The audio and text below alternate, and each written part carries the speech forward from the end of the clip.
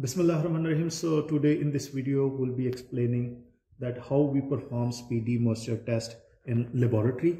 So first of all we'll be discussing about the apparatus that is required to perform this apparatus. Then we will perform this test on the soil sample. So here you can see the beam balance. This beam balance is required to weight the soil sample, and we'll elaborate the apparatus that how we weigh the soil sample using this beam balance in a few seconds, in next few seconds. So here you can see this this is called the speedy moisture tester, in which we perform the speedy moisture test, and this is the scoop that is required to measure the reagent that will be used in this test. So basically we use calcium carbide in this test.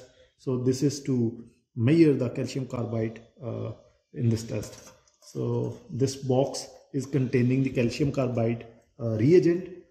This one is the brush that is used to clean the speedy moisture tester, and these are the balls which we place inside the speedy moisture tester, and we shake. During the shaking process, these balls basically are used to break the lumps of the soil, breaks the lumps of cohesive soil. So this is the apparatus that is required to perform the test. So now we will be performing the test, and you will get the idea that how this test is performed in the laboratory. So in the first step, as I earlier mentioned, that we will use this beam balance to weight the soil sample. So we'll place this cap in which we'll place some soil sample.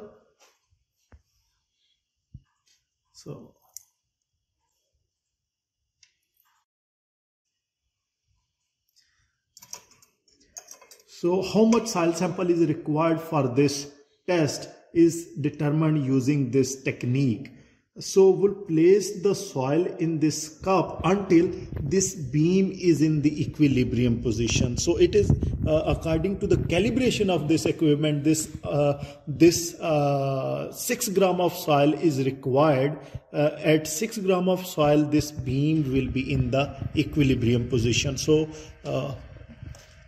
now we'll place the soil until this beam gets straight, or it is in the equilibrium position. So now you can see that it is almost in the equilibrium.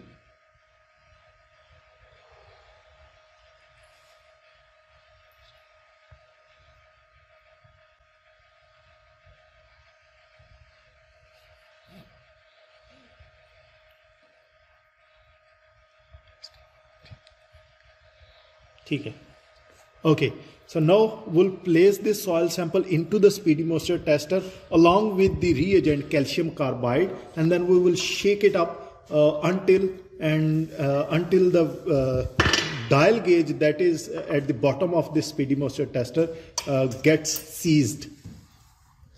So now in the first step, we'll place the soil sample in the speedy moisture tester. Now using this scoop, we'll place the calcium carbide reagent.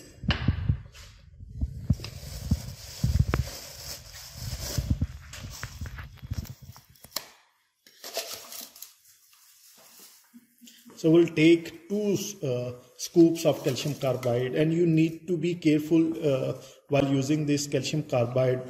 And one of the things you need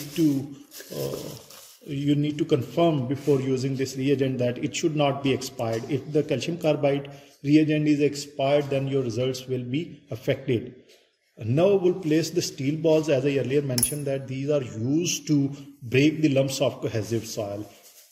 Now we'll place the calcium carbide in a very controlled manner, because it will react with the moisture of the soil to produce the gas, and that gas will exert the pressure on the dial gauge.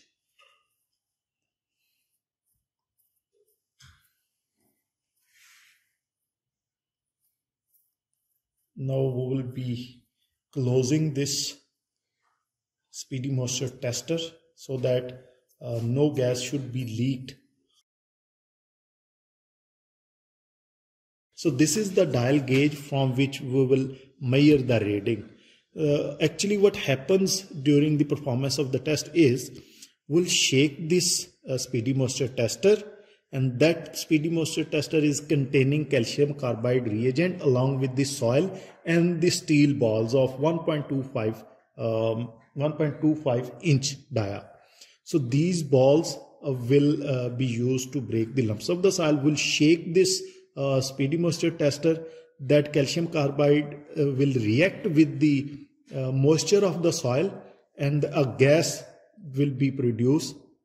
And now we'll be shaking this, and then the pressure that is produced in the form of the gas will basically will be inserted on the dial gauge, and that dial gauge will move. Now start the press.